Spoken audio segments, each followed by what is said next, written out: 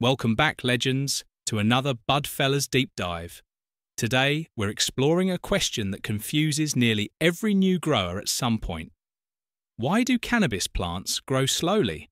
While many people assume slow growth is always caused by underfeeding or weak lighting, the truth is far more complex. Plants are living systems with internal rhythms, genetic limitations, environmental pressures, and physiological processes that all influence how quickly, or slowly, they develop. As always, this video is purely educational and complies with UK law and YouTube guidelines. We're analysing plant behaviour, not giving instructions on how to grow. Before we jump in, remember, this channel is for viewers over 18 and our content is purely educational. We're not here to promote or encourage illegal activity. In the UK, cannabis cultivation remains illegal without a licence. What we are doing is learning plant science and helping beginners avoid common mistakes. Let's begin with the foundation. Genetics. Some strains are simply slow. Indica-dominant plants may grow compact and steady, building thick stems before producing height. Autoflowers often grow in unpredictable bursts due to their rapid life cycle. Even two seeds of the same strain can express different phenotypes. One might grow rapidly, while the other takes its time. Growth speed is not a universal trait. It's a genetic expression influenced by the plant's lineage. Another major factor is root development. Slow growth above the soil often means the plant is investing energy into building its root system. Roots are the foundation. They absorb water, anchor the plant, and support nutrient uptake. When roots are establishing themselves, the plant may appear slow above ground. This isn't a problem. It's simply the plant prioritizing its underground infrastructure. Once roots expand, top growth usually accelerates. Environmental conditions play an enormous role. Temperature affects metabolism. Too cold, and the plant slows dramatically. Too hot, and it becomes stressed, diverting energy towards survival instead of growth. Cannabis thrives when environmental signals match what the plant evolved with. Sudden temperature drops, inconsistent light cycles, or unstable humidity disrupt internal processes, slowing growth while the plant adapts. Light behaviour also influences growth speed, not just through intensity, but through spectrum, duration, and distribution. If light is insufficient for the plant's needs, growth slows as photosynthesis becomes limited. If light is too intense, the plant may exhibit stress responses, tightening its structure and reducing leaf expansion.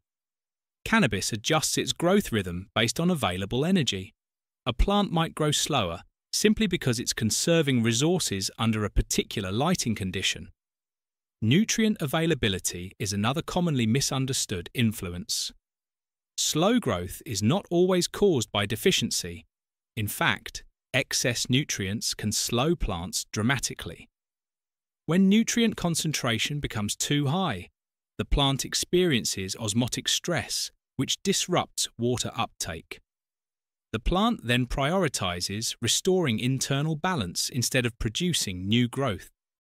Nutrient imbalances, including incorrect ratios of nitrogen, calcium, or magnesium, can also cause stunting even when nutrients are abundant. pH instability is one of the most overlooked causes of slow growth. When pH drifts outside the plant's preferred range, nutrient uptake becomes inconsistent. Even if nutrients are present, the plant can't absorb them efficiently. This leads to subtle deficiencies that slow development. Slow growth in this context isn't caused by lack of nutrients, but by the plant's inability to access what's already there. Water behaviour is equally important. Overwatering restricts oxygen at the root zone, slowing metabolic processes and stunting growth. Underwatering limits nutrient mobility and causes the plant to conserve energy. Both extremes disrupt the plant's internal pressure, turgor, affecting leaf expansion, cell division, and overall vitality. Airflow also influences growth speed. Plants rely on gentle movement of air to strengthen stems and support transpiration. Without airflow, leaves can stagnate, moisture accumulates, and the plant slows down. Excessive airflow, however, triggers the plant's stress responses, redirecting energy to structural reinforcement instead of growth. Let's talk about plant stress, one of the biggest reasons cannabis slows down. Stress can come from light, temperature, nutrients, water, root disturbance, or physical changes in the environment. Cannabis responds to stress hormonally. When stressed, it produces compounds like abscisic acid, which slows growth to protect the plant. Even a minor stress event can pause development temporarily while the plant recalibrates. Another overlooked factor is pot size. When cannabis becomes root-bound, meaning roots have filled the available space, it naturally slows growth. The plant senses restricted root zones and adjusts its development accordingly. Even without instruction, this biological principle reveals how closely plant behaviour is tied to root environment. Vapor pressure deficit, VPD, though technical, is another key concept. VPD influences how quickly water evaporates from the leaves. When humidity and temperature are out of sync, the plant either transpires too quickly or too slowly. This imbalance affects nutrient mobility, leading to, yes, slower growth. VPD essentially controls how efficiently the plant moves fluids through its system. Plant age also plays a role. Seedlings often appear slow because they are building internal structures.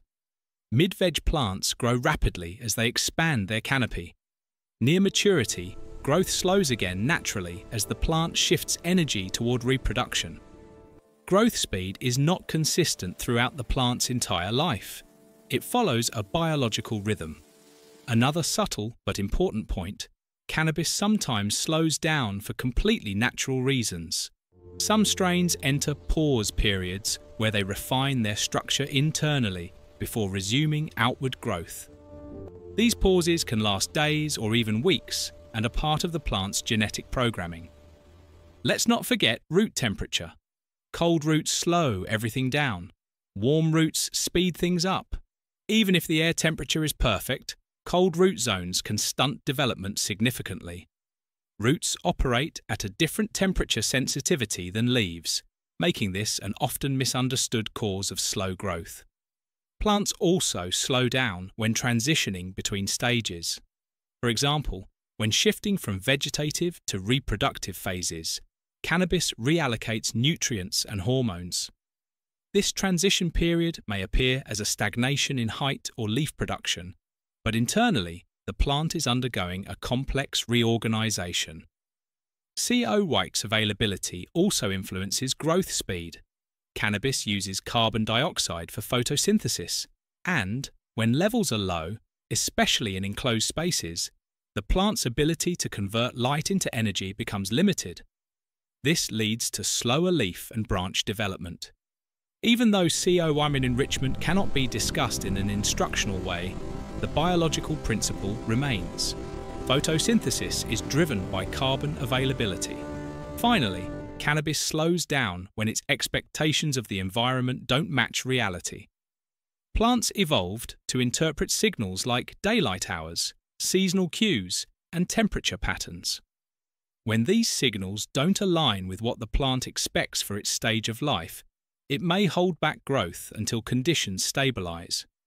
In summary, slow cannabis growth can result from genetics, root development, environmental fluctuations, nutrient imbalances, pH instability, watering behaviour, airflow, stress responses, stage transitions, root temperature, and natural biological rhythms. Slow growth is not always a sign of poor health. In many cases, it's a sign that the plant is adapting, protecting itself, or building foundational structures before accelerating again. Thanks for tuning in, legends. If you're enjoying these educational deep dives into plant behaviour and cannabis science, stay locked in. More episodes are on the way. This is Budfellas signing out. This video is proudly sponsored by Spider Farmer, one of the leading names in grow lights and tents. If you're serious about healthy plants and bigger harvests, Spider Farmer has the gear you need. Check out their full range through the link in the description, and don't forget to use our discount code BUDFELLAS at checkout for 8% off your order.